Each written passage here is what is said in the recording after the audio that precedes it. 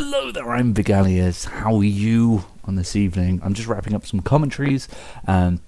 I don't know what happened to my voice then. It's as I was underwater, but I don't want anyone to know that. I'm just wrapping some up, getting some stuff off my chest. This is going to be my last one, but I really, really do want to talk about this because it's really annoying. So let's get annoyed. We're going to get annoyed. It's one of those, but this really, really has rubbed me the wrong way. So we're going to get fairly serious in this. So Twitter is awful, and I way worse than it ever was before. It's just filled to the brim with Musk fanboys and crypto bros and people who post alpha male podcasts and stuff. It's just, man, it's awful. It is really bad. And there's this thing going around. It's not a new trend. It's not a new thing. But it's the image of the guy from Tangled. I don't know his name. I've seen the film 1,000 times because of my kid. But it's the guy from Tangled, and he's got all the swords, and they're pointed out at him. But I think he has a bit of a smirk because he's like, "This is my opinion, dude. This is what I have to say." And this is kind of taken the place of the tough to swallow pill meme and the change my mind meme, stuff like that. This is the big one that's going around, but it's unfortunately been hijacked and being used to just spread stupid opinions, just the worst, awful opinions, because people kind of forget what the format of the meme is, I guess. And people are like, nah, dude, I mean, this must be true. The guy said it and it's got 20,000 likes, but it has, and it does, and they snowball into tons of likes and people agreeing with these arsehat dog shit opinions. And there's two that I really, really disliked, and I guess kind of fuel this commentary. The first one is, and I'm going to paraphrase both of these, but the essence is going to be correct. So it was, what is your opinion that would get you in this position? So we're going to go with unpopular opinion on introverted people, and the second one was, what is your unpopular opinion on mental health? And the first one, the person said, unpopular opinion, but I believe that being introverted is directly linked to how much money you have. And the second one was unpopular opinion, but in essence, going to the gym and going out and touching grass will do more for your mental health than anything else. Okay, we're going to delve into it, and I'm going to get really annoyed. Okay, so the first one, which is really stupid and very dumb, and if you think about it for more than a few seconds, you'll know why. So these are things, by the way, that have affected me, both of these things. I'm not really in a position to get into it yet, but I will eventually. I feel that I owe this to you. But yeah, I'm a very introverted person, and I can tell you, though, that I don't need to be to know that yes, okay, we stay indoors more than ever nowadays as a human race, but the reason for that is because we have more reasons to stay indoors than ever before. It's not just the newspaper and a box that tells you what to watch when it tells you to watch it. We have so much to keep us indoors nowadays, and the only thing stopping us from owning that stuff is money. The thing that we need to buy the stuff to keep us indoors is money. And not to mention the fact that the very term introverted is a little bit ambiguous and convoluted at the moment, because you could just be working from home, or you could live in a tremendously rough area or something like that. And that could be what is keeping you indoors. The second one that really annoyed me a lot. Okay, so I am someone who has suffered a lot with depression and anxiety in my time, and I am also someone who works out. I'm happy with my body. I'm happy with how things are going, largely, but it's not without its issues. And in terms of working out, it becomes an obsession, and I think particularly when you're someone who is susceptible to a lot of mental health issues, like myself, it can easily become an obsession. And I will say that yes, I feel great when a workout goes well. I will say that I get a great serotonin boost, and I feel fantastic.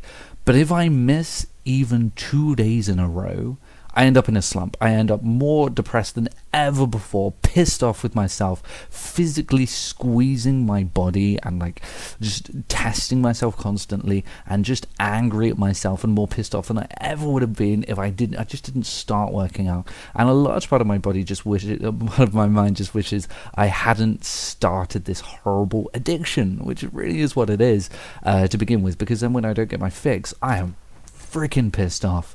And in terms of leaving the house, okay, that's okay to say when you live in an okay area where there's stuff to do and it's nice and there are places to go.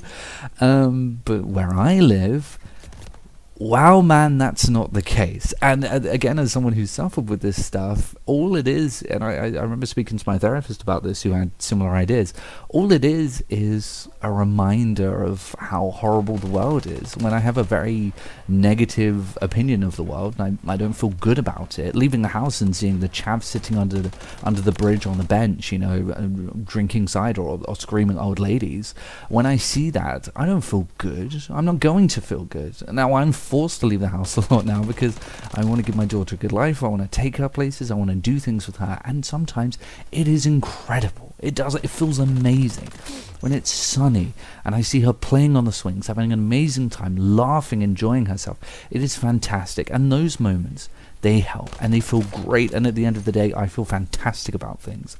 But that is not the majority of times. I do think you should leave the house. I think leaving the house is good, but it is not a cure, it's not a be-all end-all, and it is very circumstantial. And that's the thing. It ultimately comes down to the person. If you live in a lovely, great area, go out for a walk. Sure, I think that could help, you know, in a way. And yeah, if it does help you, fantastic.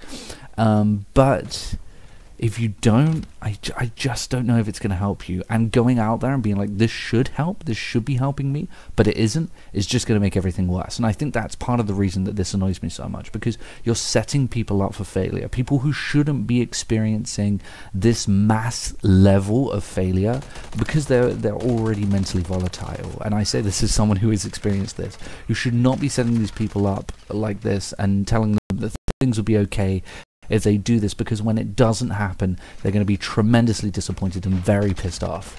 And particularly in terms of the working out shit, which is so stupid, telling people who are obsessed with things and aren't able to let things lie and overthink to start working out is a very dangerous thing to do indeed. And I think it really should be up to the person, because then they can meter it and measure it and make decisions based off of what they think, not what someone has told them. And that would ultimately be my advice for this video.